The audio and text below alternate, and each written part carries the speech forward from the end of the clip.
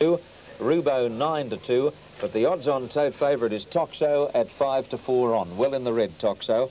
Looked very unlucky when fourth to Beset at Canterbury, and they're off and running now. A good start. Toxo on the extreme outside is actually the first out. Blazing Spirit punched along in the early stages, moved to second. Mr. Blanche is third, followed by Rubo on the inside of Jive King.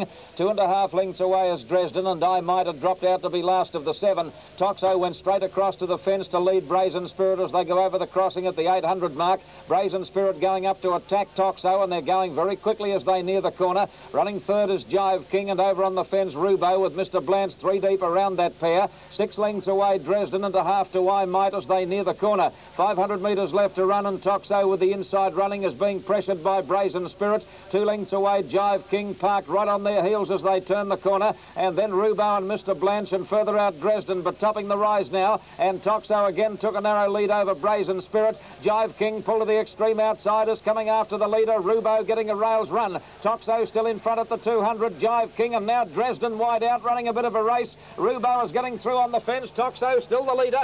Jive King, Dresden, I Might late on the scene. By golly, it's a go as they hit the line.